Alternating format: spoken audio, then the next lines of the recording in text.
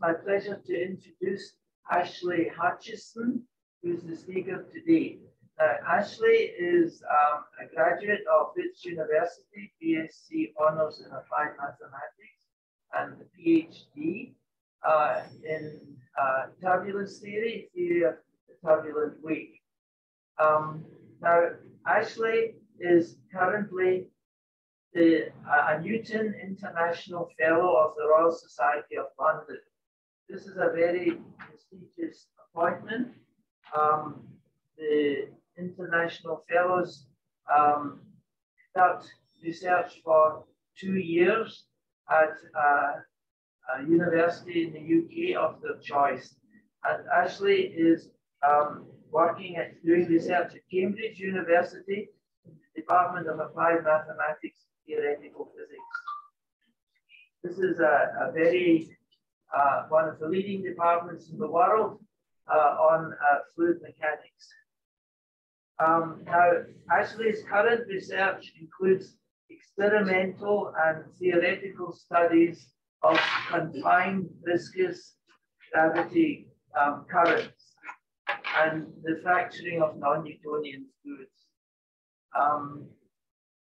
Ashleigh enjoys research that is interdisciplinary and also challenging.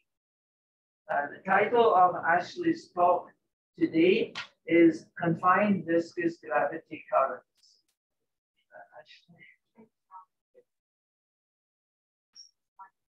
Good morning, everyone. It is really nice to see some of you in person, and hi to everyone online. Thank you for tuning in. It's really nice to be back at WITS, so thank you to the Centre for allowing me to give a talk today. All right, I'll introduce the title of my talk is Confined Viscous Gravity Currents. Sorry, this is very sensitive.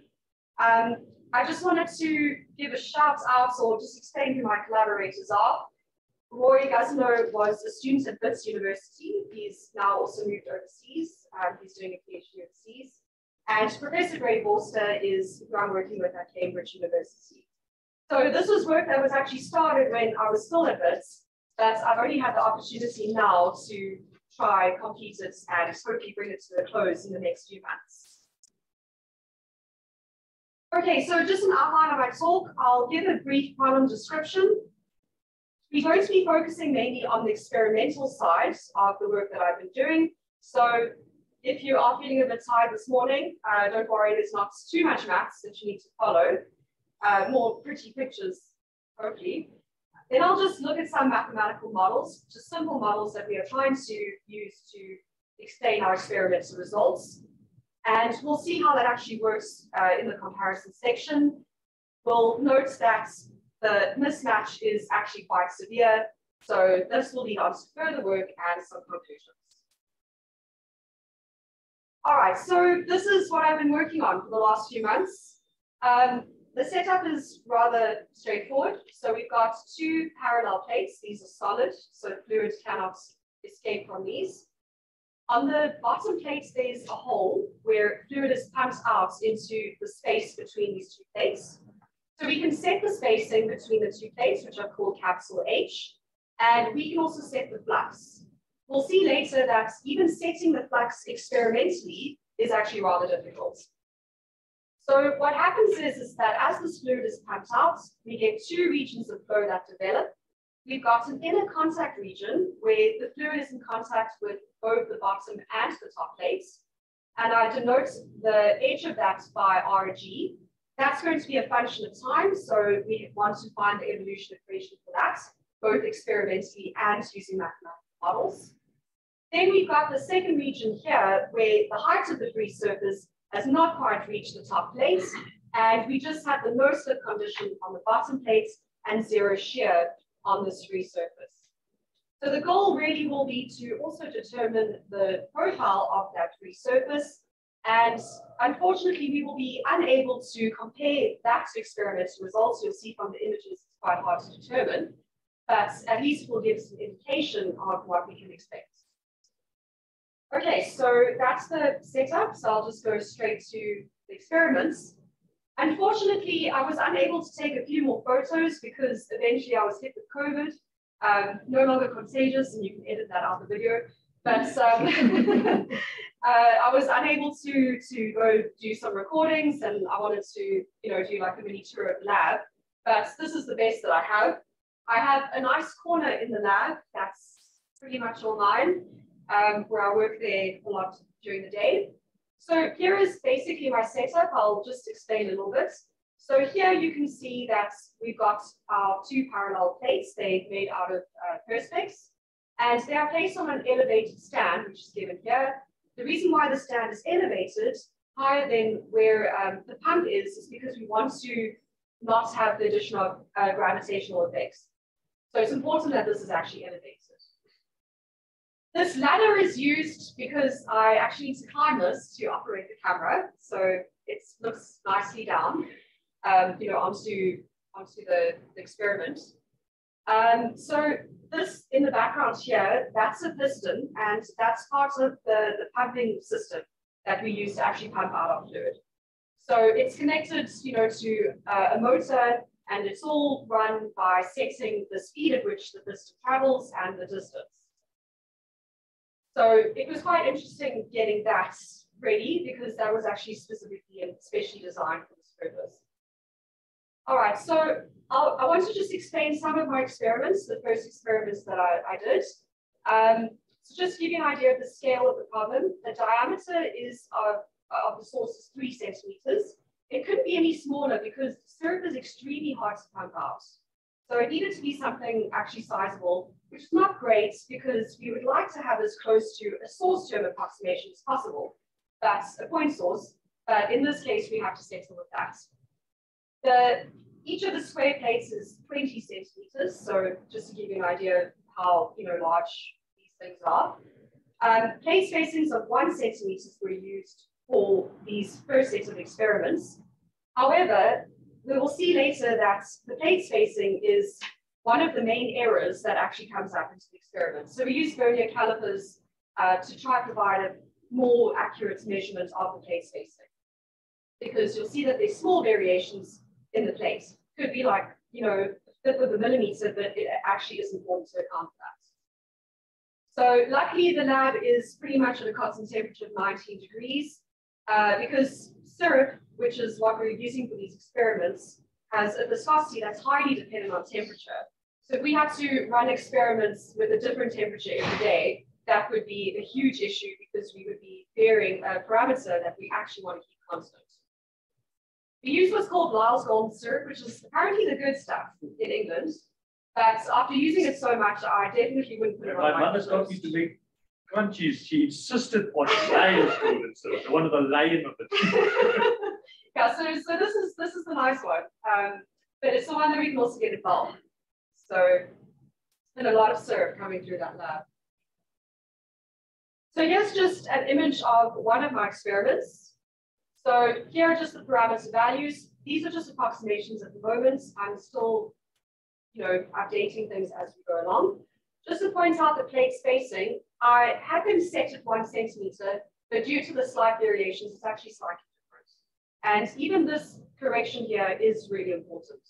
We'll see that all the parameter values depend on the spacing to the power of 4. So any error in the spacing is going to be much more magnified because it's raised to the power of 4. So what we basically want to do is we want to study these experiments and we want to vary the flux to see what actually happens. So how do these two regions grow? So you can see in this picture, we've got this inner contact region. You can see it's darker, it fills the entire gap between the two plates. And then this outer region here, which is just light in color, where basically the height of the free surface has not yet reached the top plate. So you might guess, that for higher fluxes, this outer region would be smaller. That could be just, a guess that you might make. Call it, just an hypothesis.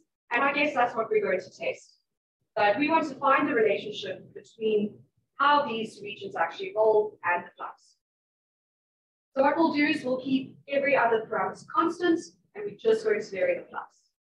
Okay, so the flux. This was the source of a lot of my stress in the lab. Calibrating this pump. So like I said, the pump is a piston, And it's got like a screw type motion where you basically set the speed and it will do steps according to that speed. However, if there's any resistance that the pump cannot handle, it will just skip a step, but it won't retry to do that step. So what's happening is that we can't get a constant flux because we're getting these skip steps. And also sometimes the flux is greatly underestimated. So this was actually a huge problem for quite a few weeks. And it led to looking at the pump again and upping the current so we could try get a greater range of fluxes that actually work. But even once we have the pump working, we don't know yet what the relationship is between the speed at which we're setting and the output flux. So one of the technicians at Cambridge, Mark, he suggested something very clever. And this was basically using an experiment to get a relationship between the speed of the piston and the flux. Now, you might ask, why can't I just use the experiments of the confined viscous gravity current? Because surely I can approximate the volume of the fluid looking at this image. So just to give an idea, this inner region, I know what the space is, and I know I can calculate the area of this just using image processing. I'll explain how you do that, but that's not too bad. I can definitely get the volume of this region quite accurately. The problem is the volume of this outer region. I don't actually know what that height profile is. So by not knowing it, I would have to guess some kind of height profile. And by guessing, I've already introduced further errors into it. So instead of looking at this setup, the idea was to decrease the plate spacing and to get what we call Healy short flow. So basically, instead of having an inner and an outer region, we just have one inner region. So the fluid fills the entire gap between the two plates. So from this image, I can calculate the volume much easier because I just need to worry about the area of the circle, and then I know what my plate spacing is. So what we do is we run a series of experiments. So this is just one of the experiments that I'm showing here. So this is just at 3 different times. I took more measurements than this. But basically, I know the time at which each of these have been taken, and I've got some reference time, so I know how much time has elapsed. And what I do is basic image processing. I know that this outer circle has a radius of 20 centimeters. So what I do is I draw a line from that to the center. It's not drawn very well here. That's from then I can set the scale. So I know that for 20 centimeters, there is X number of pixels. That's basically how it works. So once I've got the scale, then I can fit an approximate circle to this and find the area. So once I've got the area, I just multiply by the height, and that will tell me the volume at that time.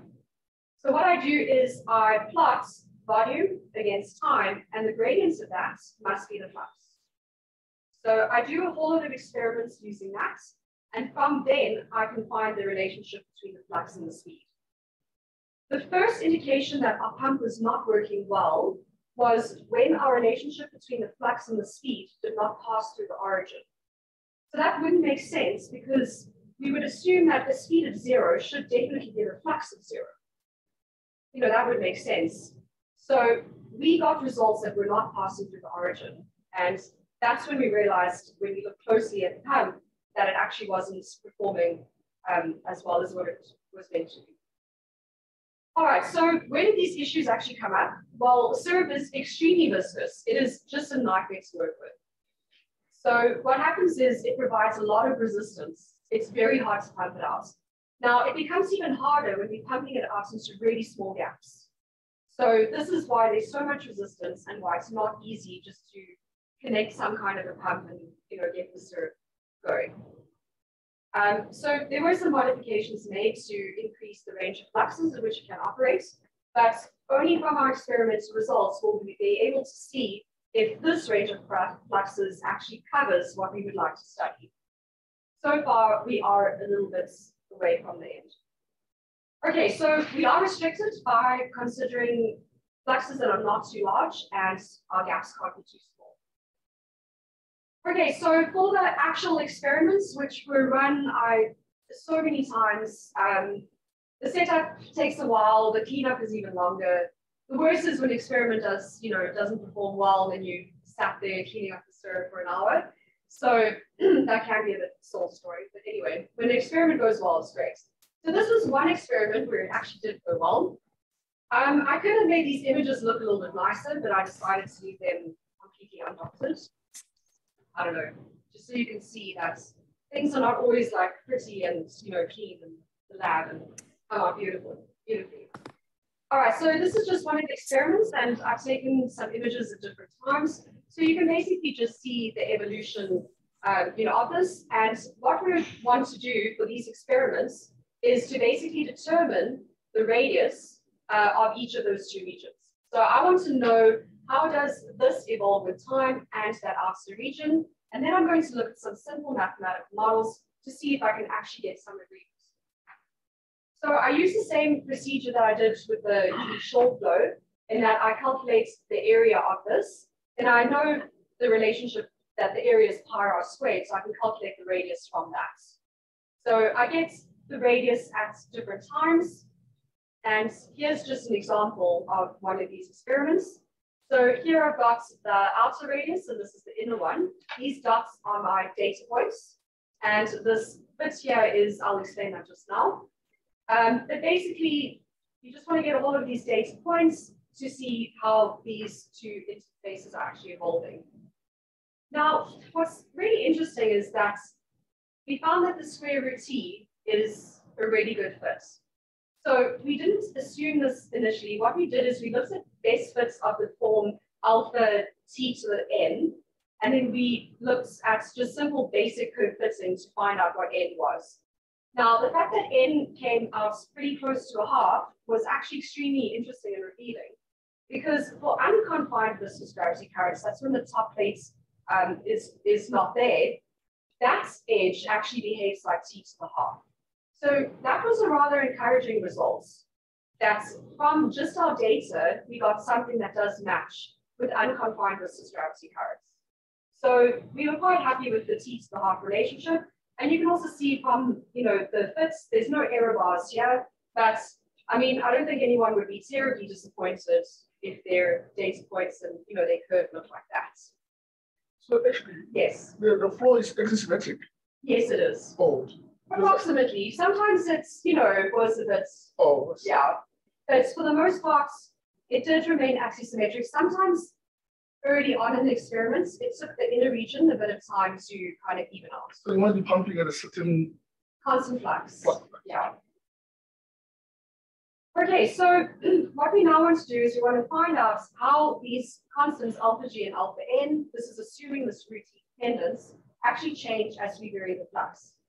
But instead of comparing it to the flux, it's actually nicer to use a dimensionless parameter. And this one is actually very interesting because if you rearrange this, this is actually the height scale of an unconfined viscous gravity current to the gap width of the cell, which is capital H. So we were quite happy to see the links between unconfined viscous gravity currents and confined viscous gravity currents, and how everything at just an experimental stage of this case seemed to be consistent, at least in suggesting the forms of the evolution of the interface.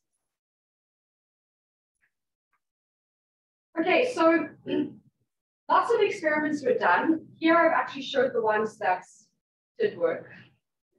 I'll show you the ones that didn't, and I'll explain why they didn't. But you can see that I've repeated a couple of them.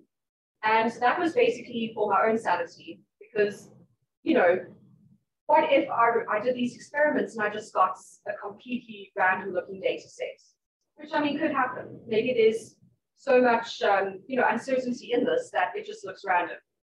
But luckily, from the results that we do have, which is not as extensive as what I like, I'm still developing them, but they do actually seem to follow a trend, which is good. So they're not like all over the place, these data points. So here what I've done is I've plotted alpha, so this is alpha n, that corresponds to the outer leading edge, and this is the inner leading edge. This is just base fit curves based on just curve fitting. There's no model associated with this just yet. But this was just to see if there is some kind of a pattern.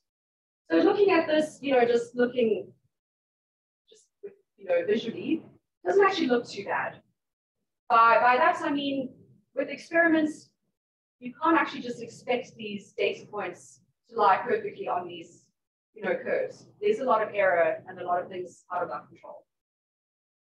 That's what I wanted to also check by fitting these is if I increase my Q and I make it great enough, if I increase my J, make it very large, what I would expect is that that inner region is going to basically dominate and that outer region is going to be very small. So I should be close to heat short flow. So what I expect is for high values of J, I would expect these to intersect. And just to check, all right, so just plotting these two graphs, I hope it doesn't change again. Notice that there is an intersection point at J is equal to 3, but also note that I can't with certainty say anything about that experimentally because all my experiments have been conducted in this region here. So I need to get closer to values here to see if what I think should happen actually does happen. So that's what we're working on at the moment. All right, so just to briefly look at some of the mathematical models, just for those that are not familiar with fluid mechanics, just very basically, the equations of fluid mechanics are all derived from conservation principles. So here we've got conservation of mass, conservation of momentum. We just consider control volume, so something that's fixed in the fluid, and we look at what is entering and exiting that volume. So we start with the Navier-Stokes equation, and what we're going to be doing for this case is to consider really long, thin flows. So what that means is I can actually get rid of most of those terms, and I get equations that actually look quite nice. But that's exactly what I want. So I don't want to go too complicated. I want to keep it really basic. So the more simple, the better, and then we can only hope that we get good agreement with experiments. We also need some appropriate boundary conditions. Note that with this problem, I've got moving boundaries. So that's something I'll need to look at. Okay, so for the mathematical model, I'll just explain the different regions. I'm going to be looking at 3 different models, just in less detail in each one, but the first one will be in a bit more detail. So here are my Gaussian equations. You can see that those are a lot simpler than the Navier-Stokes that I showed. This is all due to the long, thin, very viscous approximation that I'm using. And what it means is I can actually solve these quite easily. So just taking this one here, I can integrate the fluid pressure. So U here is the velocity in the R direction, V is the velocity in the Z direction, and P is the fluid pressure. So I can integrate these 2 equations, and basically I get an unknown pH coming out, which I need to determine.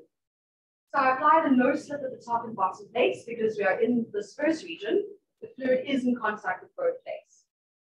All right, so I'm not just done just yet. Conservation is a very central theme in this problem. So what I do is I calculate the line flux. Basically, the line flux is just when I multiply this by 2 pi r, that will give me the flux that's been supplied, which is set by the pump. So I use that with mass conservation, 2 pi r Q1 is equal to Q0. So this is what the pump is supplying. And then I can use this and mass conservation to solve for pH. Notice I still get an arbitrary constant of integration. So at the moment, all I can say is I can get the general expression for P1 and U1. Well, U1 is solved fully, but I still have a C of T that's unspecified as for now in P1. So in region 2, the situation is slightly different. We have the flow variables, now I'm going to denote them by a 2. And instead of no slip at the top and the bottom, we just have no slip at the bottom, and we've got 0 shear at the free surface. So there's nothing special about the outer annular region. It's just in contact with A, which we would assume exerts most shear stress on the free surface. So I can solve, again, those equations get P2 and U2. What I don't know is this height profile H. And again, keeping with the theme, I'm going to use mass conservation to determine that. Okay, so same idea, we calculate the line flux again, use conservation of mass, and this should give, well, to some people this might be quite well known. That's the same as an unconfined viscous gravity current. This is the expression for an unconfined viscous gravity current.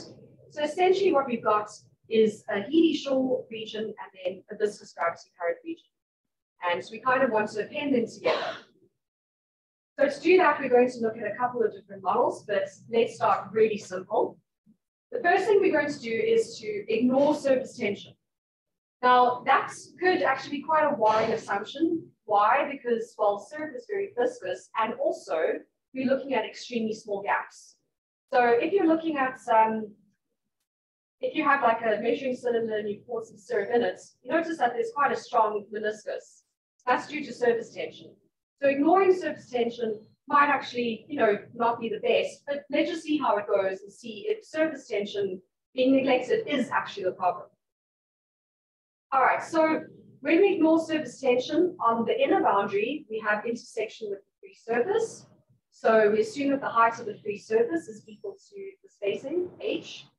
We also have continuity of flux, which gives me an expression for the gradients of h. And I also assume that the force is continuous, so that equates to the depth integrated pressure matching across that interface. So what that means is we can solve fully for the pressure in region 1. On the other end now, because I'm still ignoring surface tension, I just assume that the height of the free surface goes to 0, right? So this is what I'm going to be using. And then the last condition that I use is global conservation of mass, which is given here. So you can see that this pi rg squared h, that's just the volume of fluid in the inner region, and then this integral times 2 pi would be the volume of fluid in the outer region. So we can differentiate this, and we get an equation for Rn dash. So just to summarize, because I don't expect you to remember all of that, we have what basically looks like an unconfined viscous gravity current, the height profile, and I've got these conditions here. Notice that this is a second order equation, and I've got 4 boundary conditions, but that is, of course, because I don't know what Rg and Rn are. So I don't know what my moving boundaries are, which is why I need those additional conditions. Okay, so let's see how well this model actually performs. And sadly, so before we get on to the actual patching to the experiments, we look for some similarity solutions. There are many more people in the audience that know far more about similarity solutions and symmetries than what I do, but I just cheated and I used physics. So I know that a really good characteristic height would be the gap between the, the spacing between the plates. So I take that, and then I just use the equation for h to get this variable here, eta. So when I impose that similarity solution, I get my expressions for Rg and Rn coming out. I don't know what eta g and eta n are. Those are going to be determined numerically. But basically what I get is this ODE coming out and these boundary conditions here. So one thing that I do want to point out at this stage is that looking at the system of equations, here's the equation with the boundary conditions, there is actually only one grouping of parameter values here. So this is dimensionless. So there's actually only one dimensionless parameter coming out. So what this means is that we've only really got one parameter that we can play around with, which we'll see if that actually works, but I mean, it doesn't. But it's interesting to see that, just to keep that in mind when looking at these models. So with no creativity at all, I'm going to call this J, and I'm going to be varying J to find out how these results change. By the way, this is the same J that was defined previously for the experimental results. So you can do this both from physical arguments and actually just from scaling analysis. Okay, so the results were not pleasing. They were not great. So here's just what I plotted. So these are my data points, and these 2 curves are the model fits. So I plotted this against J. You can see quite clearly that both alpha G and alpha N are greatly underestimated. I mean, yeah, they're underestimated by the solid curves. So they're much higher, Look, this alpha N is not too bad. I think we can agree that, maybe there's some hope over here. These values, I put them there, but we actually found out using a whole lot of different calculations that the pump wasn't working properly. So unfortunately, I cannot say anything conclusive about this region. And for now, I will have to just focus on this region here. So I guess at this stage, what was concerning is the mismatch between the alpha G and the data points. This, I mean, gives some indication with some error bars that maybe it does lie within the area estimates. But we are definitely not happy with this. This is, not good enough. So what we're going to do is we're going to investigate the effective surface tension to see if perhaps that is, the problem. Now, there are two things that we're going to do. We're going to include surface tension first at the outer region and not include it at the inner region. And then we're going to include it at both. And I'll, give the motivation as to why we do that. Okay, so with including surface tension on the outer edge, R N of T, what we do is we approximate the meniscus near to R N of T by a semicircle of diameter H of N. So this is a model, this is an approximation. So we look at this outer region, and basically, because of surface tension, this will basically roll inwards instead of just going to zero, as happened when we didn't have surface tension. So we denote the leading edge where it would roll and intersect with the lower plates by Rn. And I assume that this happens at some H capital N. So H capital N is this length over here. I don't know what H of N is, so what I do is I find it by balancing the depth integrated pressure, so that's just a balance of forces, and then I can find Hn here. Gamma here is the surface tension, and well, rho's density G gravitational constant. So basically what's happening now is I've actually introduced another dimensionless parameter into my problem. So instead of just having J, I've now got this additional parameter as well. Okay, so just to summarize for this model, I used the same technique that I was using to find the similarity solutions. The only thing that differs is the boundary conditions.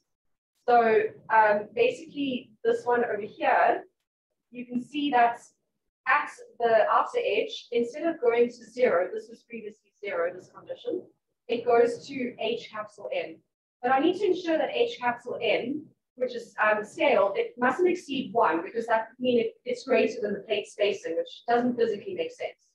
So there's actually a bound on this parameter, and I have to look at values within that bound. So this is the system that I have to solve, and you can't solve this analytically, unfortunately. Always like analytic solutions, but we have to go to numerical results.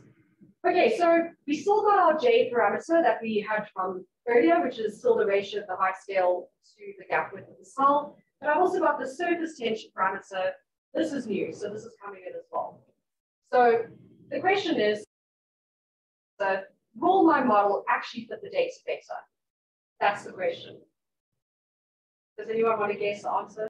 So basically, just for anyone interested in numerics, we can define a function G here, reduce this to a system of 2 first order equations, invite my boundary conditions really nicely. Best way is to integrate backwards and then to minimize the residues. So the numerics is quite neat. So I must be honest, it was actually quite fun developing that. So it was fairly simple, but you had to think about it quite carefully. This is different to what we would use if we were solving with no surface tension. What we would do is to find the asymptotic solution near the leading edge, and then to use that and integrate backwards. Okay, so the results were even more disappointing because now we've actually added in something to our model, and we're still getting basically a terrible fit. Now, I guess thinking about it now, that's not completely unexpected because we have added surface tension in the outer region, and that's actually where the fit wasn't the worst. It was really that inner region that we were more concerned about, in essence. So perhaps including surface tension on the outer rim was not actually the best way to go. Looking at surface tension between the two regions might be more important. So we can motivate that. I'm actually going to show you some images just now, and we're going to motivate as to why we include surface tension there. But just for anyone that's interested, we can actually plot the high profiles. Now, unfortunately, I can't actually compare these to the experimental results. You can see from the images that there's a lot of light reflection and all of that. That's actually something that's needed though, because without the flash of the camera, you can't see those two regions. So there were a couple of experiments where I did without the flash and nothing showed up on the camera. So there's lots of things to think about when it comes to this. But basically, you can see that the surface tension parameter, what it does is it actually does alter the high profiles quite significantly, and it will change the position of that leading edge. Okay, so also what was maybe slightly encouraging about this model is when you plot the ratio, you did actually get a case that for large J values would tend to 1. So at least that seemed to be there, the fact that we would expect ED short flow for very large values J. So, I mean, it's not all terrible. I think it shows that we're on the right track, but not quite understanding the full story. Okay, so this was the most recent modification that we've done. And it's actually quite simple to motivate it from the experimental images. Basically, what I've done is I've zoomed in on the part here, which is shown here. Apologies about the resolution. But basically, what I wanted to show is this region, it's not a sharp defined line. You can see here that there's actually really 2 lines that you can see in the image. So we've almost got, we don't have a sharply defined region. And that was the motivation for now introducing surface tension at this point as well.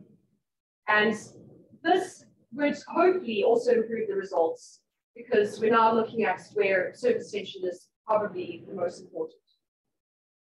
Okay, so I won't go into the details of this too much because it follows very similarly from the previous models, but there are some changes. All right, so with this model, all we end up doing is replacing these boundary conditions here. Well, with these 2 over here, because we've added surface tension at this point. So instead of the height profile being continuous, we assume that it doesn't intersect the top plate. It's actually at a lower value. So, which actually makes sense from the images. It's not a well-defined, line. So you wouldn't actually expect the height profile to be continuous. So this discontinuity introduces a little bit more complexity when balancing the fluxes, because you have to take that into account. So we get this condition over here, which replaces the simpler little one. But numerically, this wasn't very difficult to implement at all. Okay, so here, I guess, where things are, this is when maybe it's time to go to the pub and have a glass of wine, because here things are actually looking a lot better. So you can see now that these data points are actually quite nicely almost aligned with what the theory is predicting. The points over here, notice that those haven't changed terribly much, which makes sense because I've now only added surface tension to that inner region. I don't expect that to drastically change what's happening on the outer region. I mean, there will be feedback, but I would expect most of the changes to be here. So this is looking quite promising, but what we really need is more data points. The plan was to do all of this before I came to this, but then COVID struck. Okay, so what about other S values? So far I've only considered a single S value, which was basically just set by the the spacing between the plates. I've just looked at 1 centimeter. So what I did is for some other experiments, I looked at different plate spacing. We still have question marks next to some of these data points because they were conducted before the pump had been modified. But basically, this is for a greater gap. This was 1.5 centimeters. And here are the data points. This is the model without surface tension, shown on the left-hand side. And this is the model with surface tension. Now, again, I am a little bit cautious of these 2 points, even though I would love to believe that one, because it's so nicely onto that curve. But, that's how it goes. Just because it follows the trend doesn't mean that you've actually done everything correctly. So, I guess honesty in science is very important. So I'd love to leave that one, but looking at the actual experimental images, we're not quite sure that the flux was constant when we looked at, estimating the volume.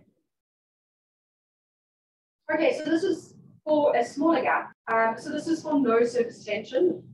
You can see that there isn't one with surface tension because for some reason there are major numerical errors for that. I have to try and figure out why.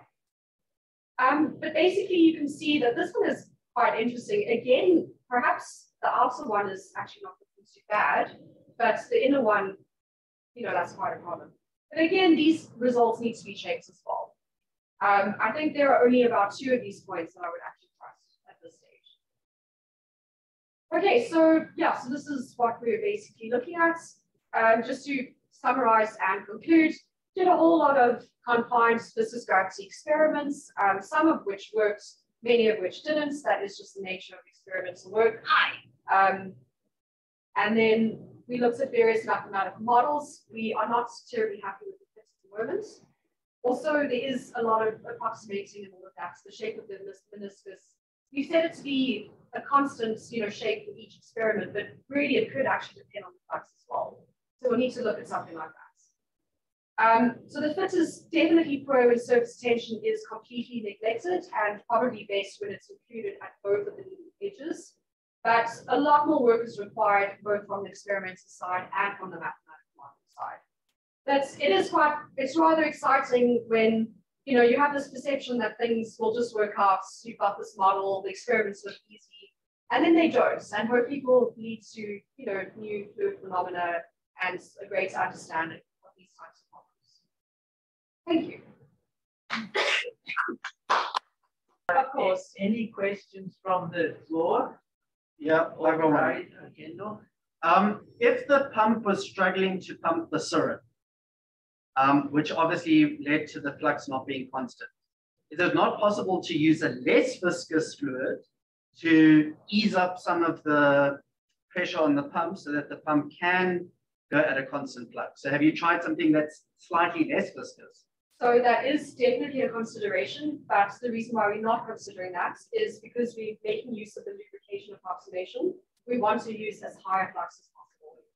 That's almost the non-negotiable side of it. But I mean, technically, in a laboratory, it should be possible to implement stuff like that. That is quite high-tech. And for the most part, it is actually quite impressive how well it does work. But understanding its limitations is sometimes a bit difficult. But it's interesting how we understand that by looking at the data and trying to get estimates of the volume from each experiment and compare it to what we think it should be with flux times time. And we notice that there definitely are variations. But yeah. The next step is to actually put a camera on the piston with the ruler on it so I can film it while it's actually going, so I can see when it misses steps or anything like that. Actually, that was my next question. My next question was, if you can see inside the piston, then as it's pushing the fluid out, you could at the same time measure the change in volume. Would it not be easier? So the thing is that the syrup's actually in a bag. So because you can't have it just loose in the piston, it will just flow, be squeezed through the sides. So it's in a bag. So the volume is not exactly the same volume as the tube. But that's not really an issue. I mean, it's fairly close. But you can, what I have done with the experiments is mark off where the level of the piston starts and where it ends. If it does end at where I specified it to end, like after 5 centimeters, then I know it couldn't have missed any steps possible because it doesn't repeat steps. It doesn't try again. So if it reached that distance, then I'm happy. But for some of the experiments, the steps are so small that it's actually difficult to see if it's missed.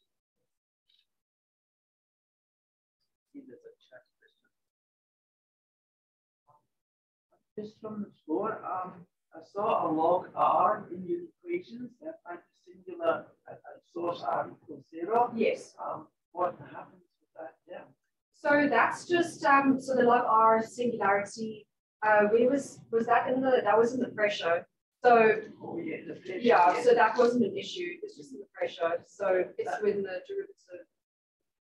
Yeah. Yeah. So that would So with the question of the singularity with an unconfined viscous gravity current, you've got the log R singularity at R is equal to 0. So technically, I mean, another thing that we would like to look at some stage is surface tension, would be responsible for leveling off that log R, singularity as well, which a model that looks at that would also be quite useful.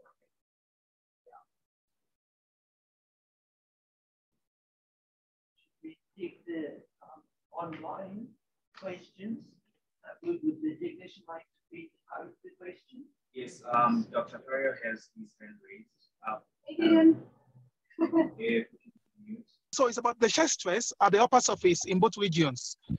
So there is a region where the fluid is in contact with the upper lid, and there is a region of free surface.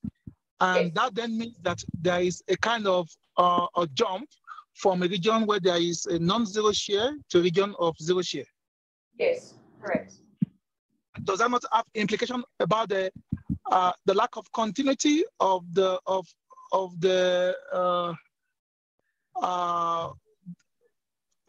derivative of the velocity? I'm just thinking, I mean, does that pose any issue or it doesn't? The fact that we go from a region of non-zero shear and then a sharp jump to a region of zero shear.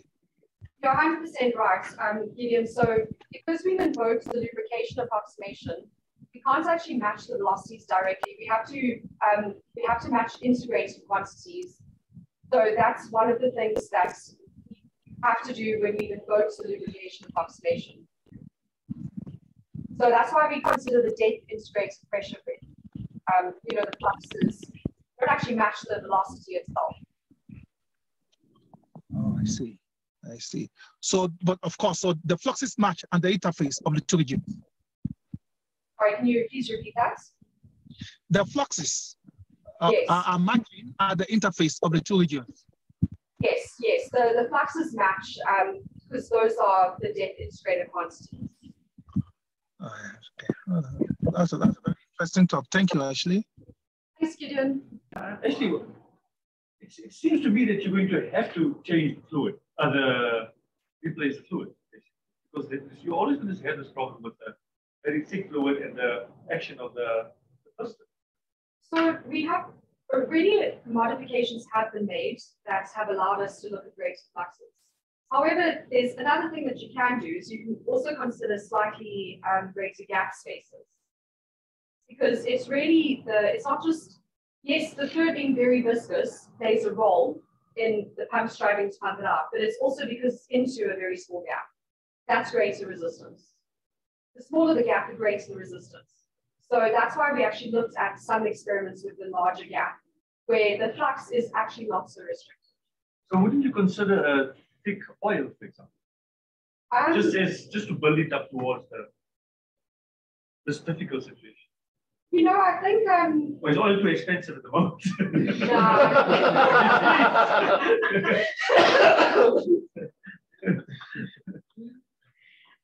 So the worry is that it wouldn't be viscous enough. We need something incredibly viscous. That's what we want to do. So we've decided on what we need, and we're going to work around that. I was just thinking with the whole Ukraine crisis, the Indian aunties are all scared about the oil prices because they can't cook anymore. But the syrup prices are still good. I see that. We are actually overcoming this issue though, slowly with the pump. But in any experiments, there are going to be restrictions that we have to look at. I think that's quite normal. We don't want to compromise on the fluid though. Thank you very much, Ashleigh, for a very interesting talk. Thank you for having me. Yes. Thank you.